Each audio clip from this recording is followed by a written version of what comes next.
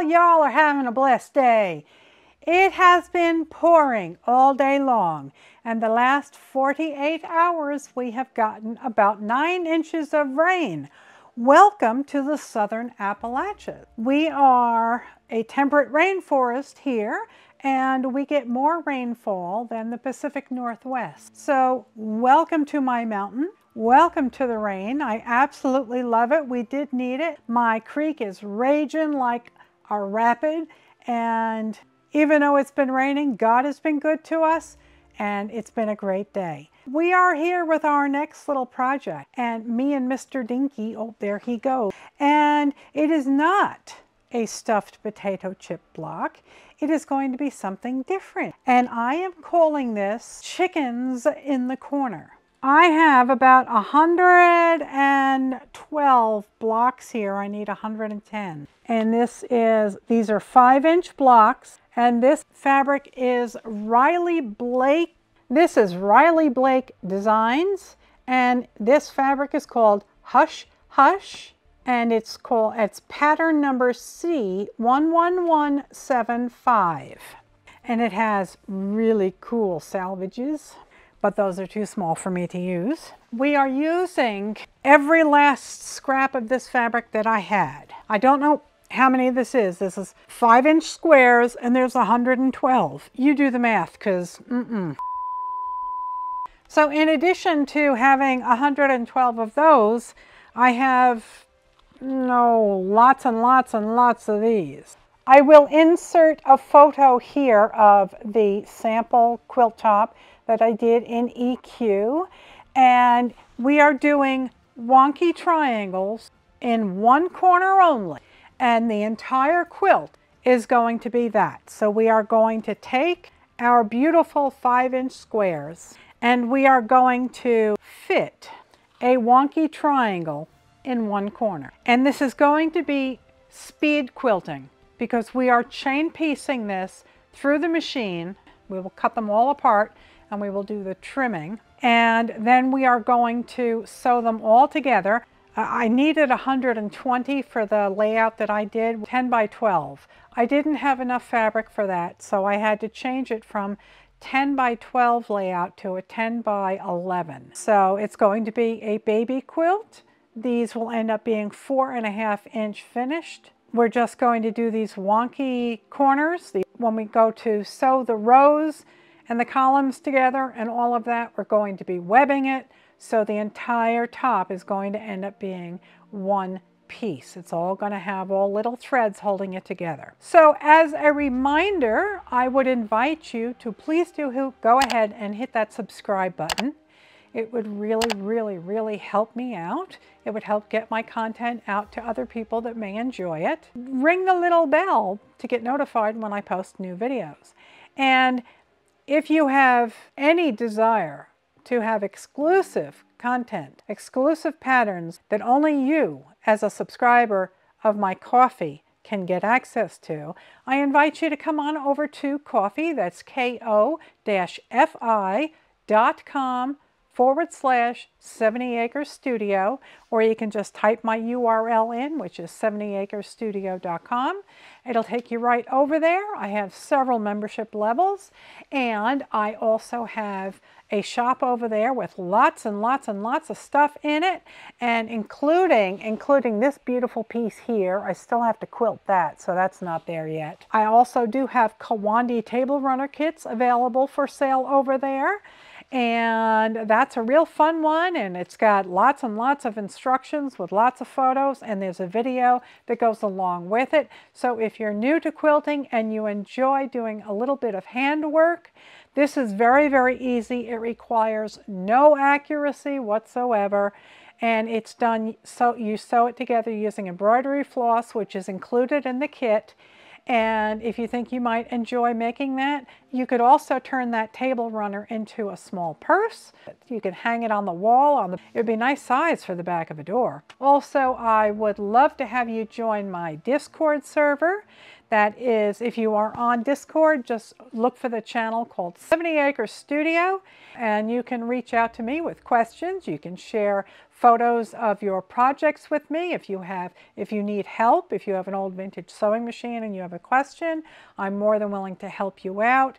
We're building a wonderful, loving, sharing community over there, and I would love to have you. We are starting with our pile of squares there, and I have a pile of scraps here for my triangles. And what we're going to do is we are going to lay our scrap right sides together, and then we are going to fold it until we know we have coverage. Okay, and then I am finger pressing a little line, and I'm going to sew just on the right side of that line, so I know that when I flip this over, I will get full coverage. And I will take this one out just to show you what I've got, and then I will begin chain piecing. So we take this, we finger press, and we can see that we clearly have lots of coverage. So now I can go trim that down later. But for right now, we don't need to do that.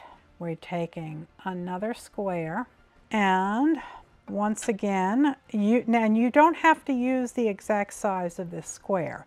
If you want to make a real tiny triangle, you just fold it up like that. And then once again, we're going to sew just to the right of that line. Now this is going to be a skinny one. Okay, so we're going to go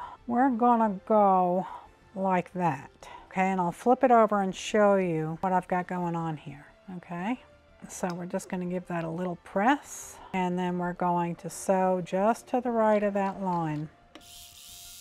And I'm just going to fling this over here and show you that we in fact do have coverage. The one thing you don't want to do is you don't want to make a triangle that is so small that it's going to get sucked up in the seam allowance. And again, if you don't like the patch you're using, then don't worry about it. Just toss it aside and grab another one. And as far as scraps for your chickens, I would say don't use anything that's really light colored that matches or would blend in with your background square. All right, let's see what we're doing here with this one. This is going to be a kind of a thin one. So what you can do is just go like this. And so long as it covers, so just test fit and make sure that you have coverage. Okay, and then slide it under the machine. And if you want a long, thin triangle, you just angle it like so. And once again, sew just to the right of your line. That way you know you have coverage.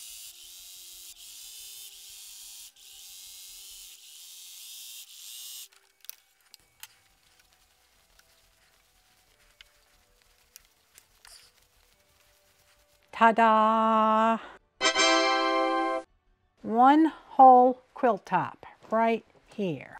There is my handy dandy little chain piece cutter. So we are just going to clip all of these apart. We're going to iron them, and then we're going to trim them, and then we will come back and start sewing them together. If you are new to quilting and you don't have a stash, go to your local thrift store and look in the men's dress shirts and the women's shirts and dresses and skirts, and look for 100% cotton or linen. Also check out the bedding section. Sheets have a lot of fabric in them. Pillowcases have a lot of fabric in them, especially if you unpick the hems. And there's a lot of fabric to be had. There's probably, in like a men's large dress shirt, you can get probably 3/4 of a yard or a yard of fabric, maybe more. I think the easiest way to trim them is to just put the ruler on in the back and trim this off. And if you do not wish to trim the backs. You don't have to. You can leave that on if you wish. I'm going to take it off so there's a little less bulk. And you're just going to line up seam line with a 1/4 inch mark on your ruler. Okay, so there is one of the blocks, our entire quilt top right here. There are 110 blocks for me. I only had 100 and I got 112 5-inch squares out of my background fabric. So that's all I had. So I have 110 and it's going to be 11 rows of 10 blocks each. So I am left-handed and I sew from left to right. It really does not matter. What you want to do is take your 10 blocks and you just want to make sure that there's some difference between them. The triangles are different sizes at different angles, different colors. You don't want to have like 5 of these in the same row. I have put pins in them. This is row number 1 for me. So I'm going to put this aside and I am going to take my blocks and put them together like this. There are no seams to worry about. All right, I'm going to tell you, this is my plan of action. I am going to sew row 1, blocks 1 and 2. Row 2, blocks 1 and 2. Row 3, blocks 1 and 2. All the way down to row 11, blocks 1 and 2. That is how I'm going to keep track of it.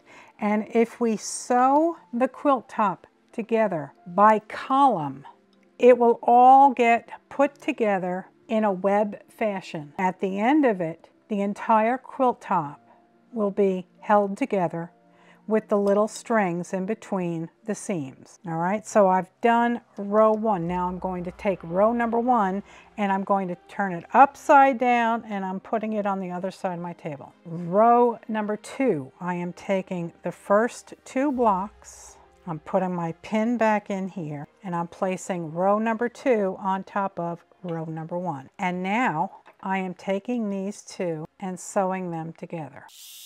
This is row number 3, blocks 1 and 2. Putting the pin back in row number 3, putting it on top of the other 2 rows. Sewing these together. Just 1/4 inch, that's all you need to worry about. Row 4, blocks 1 and 2. Putting the pin back in it and putting it on top of row 3. Block 1, block 2. Next row. Block 1, block 2. This is the final row, and we're taking blocks 1 and 2, and once again we're placing row 11 on top of the others. And it is upside down, so when I flip the whole pile right side up, row 1 will be at the top again. And now we take this off the machine. This here one is row 1. So I am taking a pin and just kind of sticking it in there. So now we have our rows again, and this is row 1, and we need block number 3. Putting that upside down at the side of my table. And now this is block 1, because I got a pin here. Block 2, block 3. We're sewing block number 3 to block number 2. Now, do not cut your threads. Do not take anything off the machine. Unfold row number 2. And now we're taking block 3 from row number 2. And now we're taking this and we're turning it upside down, putting it on top of the first one. This is block number 3, so it goes on to block number 2. Okay, so if you can see this and this, it's called webbing. So those are together. Now I'm taking row number 3, blocks 1 and 2, row number 3, block 3, putting the pin back in this, turning it upside down, putting it on top of the last row, lining these up, row number 4, block number 3. Are you starting to see where I'm going with this? If we were sewing, we couldn't sew the rows together and use webbing because you'd have to sew the whole row together and take it out of the machine, and then sew row number 2 together, take it out of the machine, and then sew rows 1 and 2 together. So this saves all that time and effort. We're sewing in columns, and by sewing in columns we can just increase the size of those columns as we go down. So this is row number 3, and here we have blocks 1, 2, and 3. This is row number 4, and we have blocks 1 and 2. Here's row 4. Here's block number 3. Turning the pin back, turning it upside down, putting it over there. There we go. That is how you sew a quilt top together using webbing. And this is particularly useful if you have spent a very long time at the design wall or on the floor or on the table laying out all of these blocks to get things just right.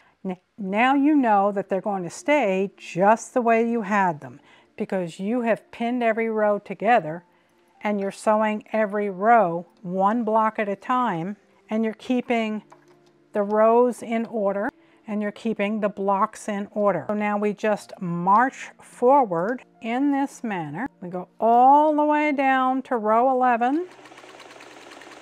Row 11 for me, it depends on how much background fabric you've got. Row 11, block number 3.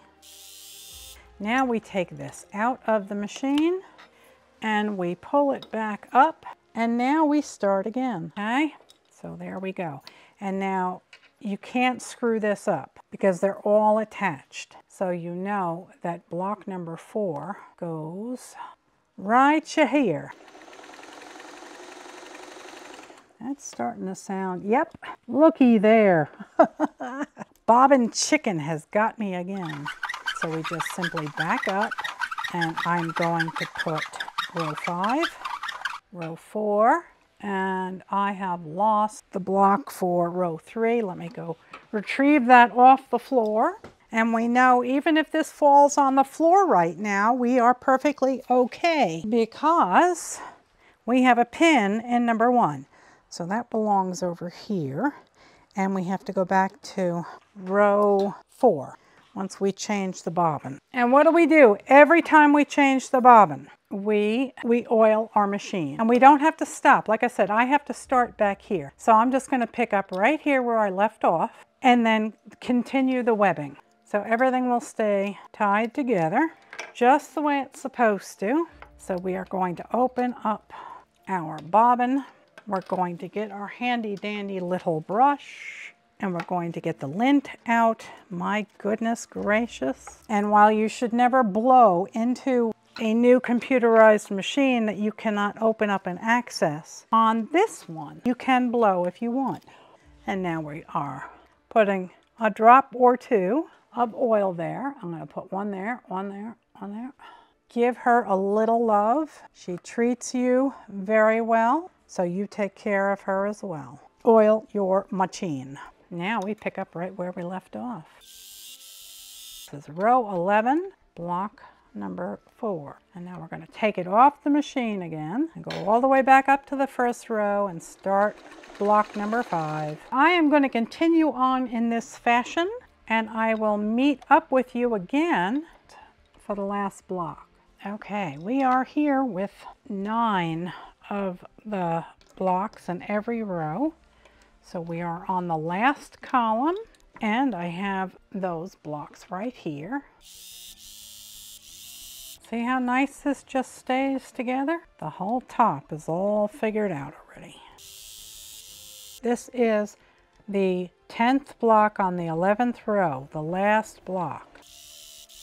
Now you don't clip any threads, but this is going to be cumbersome over at the ironing table, so I don't want to bring you over there and confuse you with what's going on.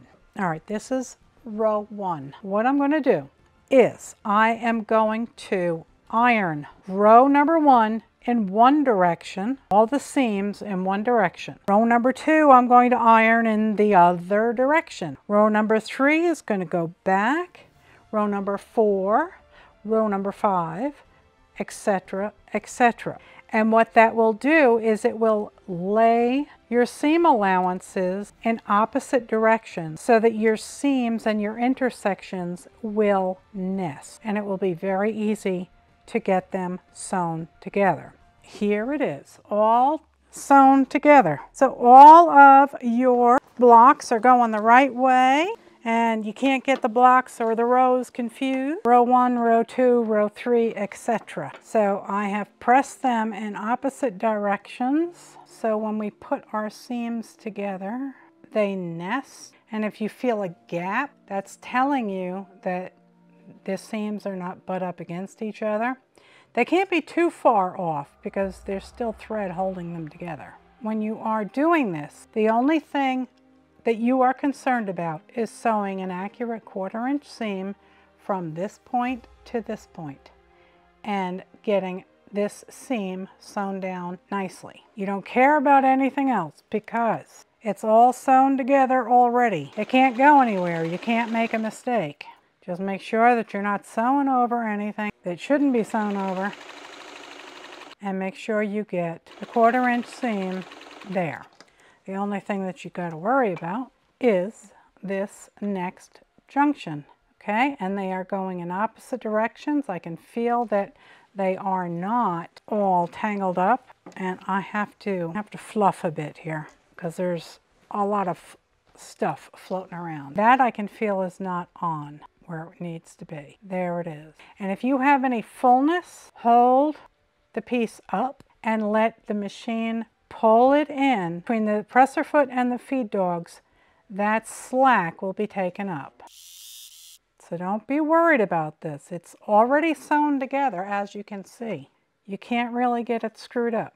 And even if a couple of your strings had to be or broke or whatever, don't worry about it because you've got plenty others that are still sewn together, so you know what's going on and you know where it's going. If there's any fullness, I can feel that there's a gap there, and you want to make sure that you're not running things over, and then you just start sewing.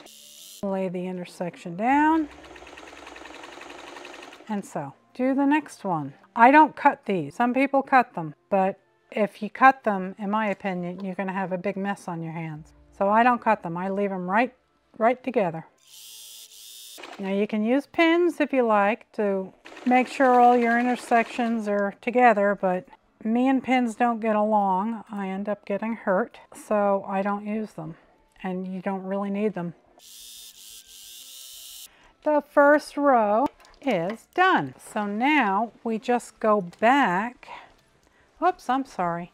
Go back to the beginning. We've done 1 and 2 together. You can see how lovely they look. And now we're doing the same thing with rows 2 and 3. Okay, we're just lifting these little threads here up out of the way. Okay, I can feel that that's nice and secure. I'm going to tug a little bit there to line up the edge. So it's not scary at all because you're only dealing with one intersection at a time. And again, if you have, let's see if I can show you this. All right, stay put. I know you're upside down. All right, so I have that steam match, and you can see that there is some slack on the bottom one. Just sticking my hand under here and I'm just pulling that under. You can see the little loop there. See, it's gone. All that slack disappears and you're done. Rows 2 and 3 together, so you can see how it's going. The seams are lining up a little bit, and you know what? If they're not lined up perfectly, as I always say, from the back of a galloping horse in a heavy fog at 2 o'clock in the morning, you won't notice it. So don't worry about it. Do not worry about it. Just continue to pick up your slack and untangle the next 2 rows that you're working on. So row 3, row 4. So flip it over, match up your edges there. So I think you get the idea. We're pretty near there. So I'm going to turn the camera off. I am going to sew all the way down until I get to the very last row, and then I'll turn the camera back on. All right, I am on the last row, It has gone together very smoothly up until this point, so we'll see if we can come across the finish line without any issues. It is 3 o'clock in the morning. The whole process is much more enjoyable when you think about only having to worry about one intersection at a time. I will say that if you are working with smaller blocks, I would advise you to do one row sewing in this direction and the next row sewing in the other direction so that there isn't a slant to your quilt top. I think I'm going to be okay on that because I've done the webbing and I am matching every single intersection. I did a watercolor quilt that with 2-inch squares, and it is very lopsided. I have to take it apart and fix it. Okay, last one. Done. It's been quite a while since we've seen a full quilt or quilt top sewn together by me. And it is now 3:30 in the morning. Here we are, and we have 10 blocks by 11 rows. You'll have to let me know in the comments if you find the little something something. There's always one. There's always some sassy chicken that just doesn't want to go where the others are going. And as you can see, I'm really tired, so the center of this quilt did not get ironed. I just kind of ironed around the edges because I'm exhausted. But I think it's adorable, and I just love the movement in it, and I love all the different colors and all the crazy triangles. And what I'll be doing is I have some of these Riley Blake jelly rolls left. So what I'm going to do is I'm going to pick out some of them, and I'm going to use them to do a border, and then it will be up on my site. And I'm really quite tickled with it. I really do like it a lot. Boy, my hair's a mess. I need to get to the hair salon real quick. Goodness gracious. That, and it's 3:30 in the morning. So I want to thank you all for watching. I would kindly ask that you hit that subscribe button and that you hit the little bell so you get notified when I post new videos. Please do consider coming over to Coffee and signing up in one of my membership groups for exclusive access to patterns and other things, classes, anything, and there's going to be more things coming. I do hope you enjoyed this little video. I hope you enjoyed this project and that you will give it a try. There's really no pattern needed. You're just going to be taking your 5-inch squares and making wonky triangles on one corner. And then, you know, if you want to be wild and crazy, where did it go? There's always that one chicken that doesn't want to do what everybody else is doing. If you have chickens, you know what I'm talking about. There's always one that zigs when everybody else is zagging. I'm going to get out of here. I'm going to try and get some sleep. So I want to thank you for watching. I want you all to have a very, very blessed day, a very blessed week. I love you all so very much. You mean the world to me. Your comments just make my day. And I will see you right back here at 70 Acres Studio with our next little project real soon. Not sure what it's going to be yet. You all take good care of yourselves. I love you all very, very much. God bless. Good night, Elizabeth. Good night, John Boy.